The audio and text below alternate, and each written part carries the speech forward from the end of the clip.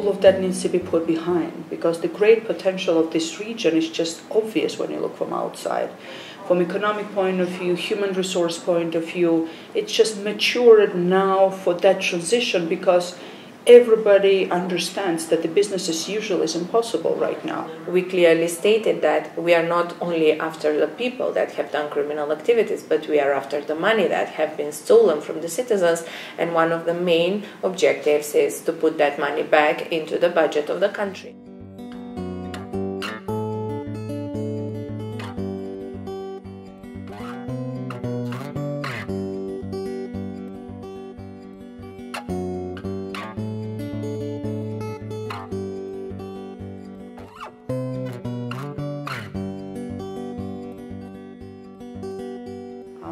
I've been born in 1977, so that I went through the dissolution of the Soviet Union in the country, in Georgia, which really fought for independence. I mean, it was not something that just happened for us. We've had already in the 90s, not even in the 80s, liberation movements. And then I've been raised exactly parallel to the street where all the demonstrations were happening. And as a kid, even I would participate with my parents there. So the whole idea of independence, sovereignty, state building was not something ephemeric for me. It was really real. And we've been raised, my generation, in a way that we had that feeling really of a call, that we had to do something to make sure that when the independence will be brought back to our reality, we have to build a new Georgia, new modern European Georgia. So when the time came, when I had the chance to do it, I always had that in my back of my mind. So it was not just my personal career, really. But at that time, it was really more that spirit. That was something bigger than you, that you had to do, because if not you, who else at that time?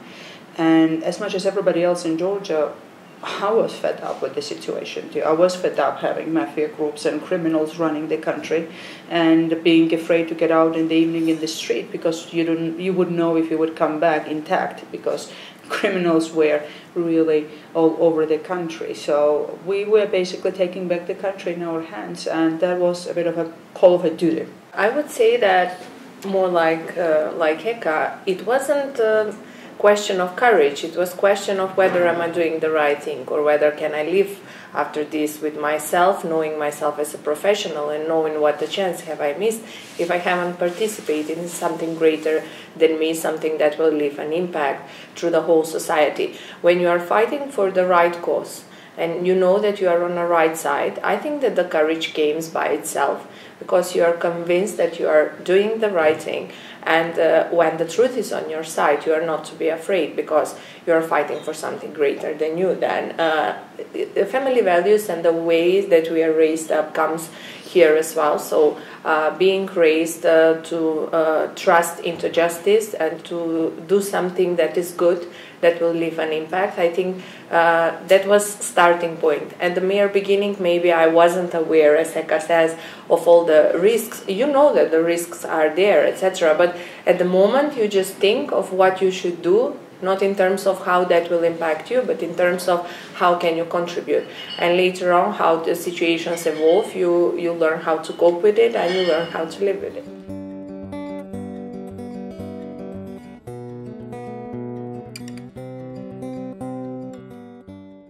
At some point, you drag your families into it as well. I mean, they as well never understand the depth of or the scale of the risk. But then it's a great thing to have, obviously, when you have the full support of your family. And then when I got married, and then with my husband as well, that's what keeps you going as well, because it's ultimately the family that gives you opportunity to have that strong, spine somehow that keeps you going in that way. I also do agree that without the support of your family, you will never be able to do this kind of job. Me, from the day number one, I had support from my family. They had constraints in terms of being scared. My parents, I'm talking about mostly about them, and my brother as well, feeling overprotective towards his sister. And there were comments like, are you know what you are doing? Are you aware what you are getting into? I was like, yeah, I know. And from the day when I told them what I want to do, they are fully supporting me, and I think that that's the thing that keeps me going on even more. Without the support of the family, nothing of this and the work will be impossible to do it.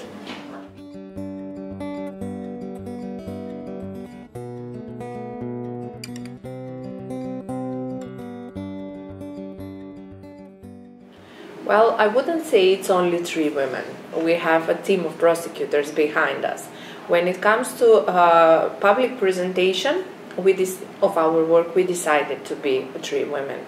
It came naturally, it came spontaneously, and it turned out that this is something that had very good effect toward the whole society. As to public presentation of our cases, we decided that if you keep quiet, nobody will know what you are doing, no matter how right things have you done.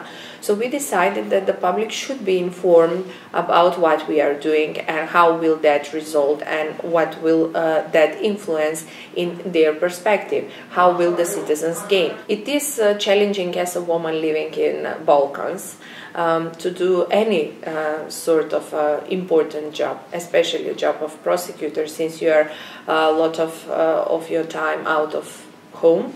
Since back at home you are always expected to do your home obligations. It's a way that things are done in the Balkans. I think that all of us women there in that prosecution office, we do held a lot of support of the family, and as I said previously, without that support it would be impossible to do this kind of a job.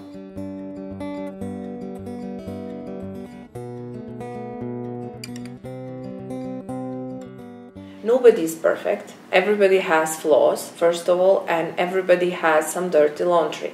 We knew eventually that some things will came up into the public, and we knew eventually that even some things that are not true will be made up just because somebody is trying to ruin your reputation and to show you in a sense that you are maybe not a good wife or you are maybe not a good role model in that sense.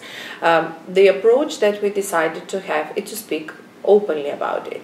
So all our press conferences end up with reporters' questions, which are not ever limited to a time frame. We are there to answer until there is interest, until there are questions. So sometimes we can be answering questions 45 minutes, maybe an hour, as long as the public has an interest of clarifying things that might be wrong or might not be true, and the things that are true and that are there. So we will face and explain our perspective, and that's the thing, I think, when you are working transparently, that your reputation can never be subject to that kind of attacks just because you are there to face the consequences. If we hide behind our lives, if we hide behind some curtains and we are not transparent enough and we are not ready to face even with the dirty laundry that may arise within the public, then that's in contrary with our beliefs and what are we wanting to achieve. So wanting to be a role model, we want to present that taking responsibility and taking accountability is something that in this process is something that should be defined as must. It's not something that you choose, it's something that you have to do. And then at some point in a smaller countries, it's easier to keep yourself real. In Georgia, everybody could meet us in one way or the other. We were still walking the streets. We were going to the region specifically. For most of my co-citizens, I was never a person they knew from the television only. Not everybody obviously knew me personally, but then in one way or the other, you try to have that encounter so that you are a real person, so nobody can make an image that is an alter ego of yours, which has nothing to do with yourself. Because as much as you have more interaction with the people, then it helps you to be real for them. And I understand in the large countries it's difficult to do, but then in the small countries like Georgia, I always kept it in my agenda, going in the regions, in the villages, and as a minister, speaking with the people and speaking with the electorate as well. I was not an elected politician in that sense, but then I always thought it was important for me to remain real and as much as possible not to change the lifestyle because of the fact that I was a high official.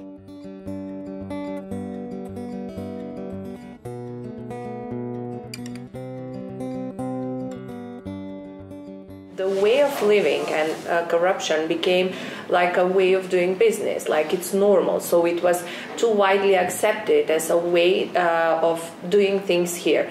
And now, not only that the society has to evolve in terms of governmental institutions, obeying the laws, but also mentality of people should change. The biggest barrier, I think, it's now a bit of an empathy of the society, which is very tired with the way how things run, perhaps. But they somehow lost the confidence that the change is possible. Mm-hmm. They've been waiting for the change for too long. They've believed in the change in different times of the developments, perhaps. And then they had disillusionment in one way or the other. And that disillusionment is related with the accession process of the EU as well, as much as I understand, because the hopes were really high that it would have been a shorter process rather than the longer process in the way it turned out. And there needs to be a leap forward. And I guess that gives me the sense of optimism as well, because this is the time when Europe and Balkan region, which is part of Europe, have to put the effort together. And this is the moment in which it's not the make or break it type of moment. It's just the make for the big transition, I think. And then the potential is just obvious to me.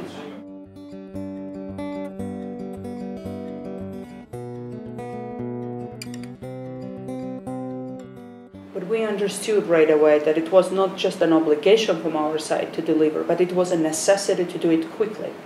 Because when you have the situation when there is this hope, but no trust yet that change could come, you have to show that this is possible.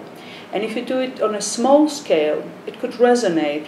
But then if you could make on a bigger scale so that the larger segment of the population feels the change, then you really translate it to the political capital that could enable you to do more painful reforms that are necessary in the economic field and to streamline the way how the economy functions, because somebody always loses when you make big reforms, especially in the field of economy in that way, so that you had to prepare ground for that. All the services related to registration of personal acts like birth certificates, marriages, passports, IDs, registration of businesses, real property, all of the services became very modern.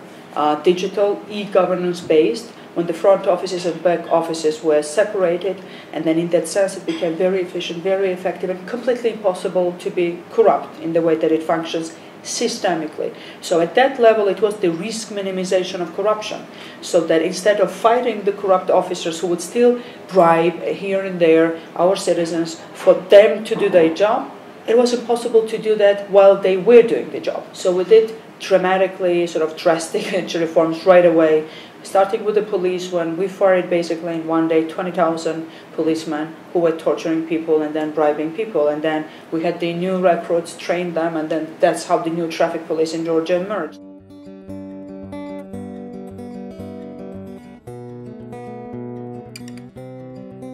You just toughen up in a way that you know that you have to bounce back. You just have no other option. And then the hope is your own inner ability to do that in the society, but ultimately in the trust that you will find the common language even with those that you fought with at some point. Especially, I'm speaking here about Abkhaz people and Ossetian peoples, our own co-citizens in that way. My mother comes from Abkhazian region. I know how close we were in the society. I still have friends from there, and I believe in the capacity of reconciliation when it comes to us. When it comes to hope, I will say definitely the better vision for the future of the country and how the society will develop regionally as well. If we are a positive role model for the region, I think that all the region will be subject to a change, will inspire other people to change, and we will inspire the general public and the common citizens to search a greater values for themselves, and finally to realize that living in a civic and democratic society from one side brings a lot of benefits to them, and one of the benefits is practicing their own rights and liberties as the way they should be practicing.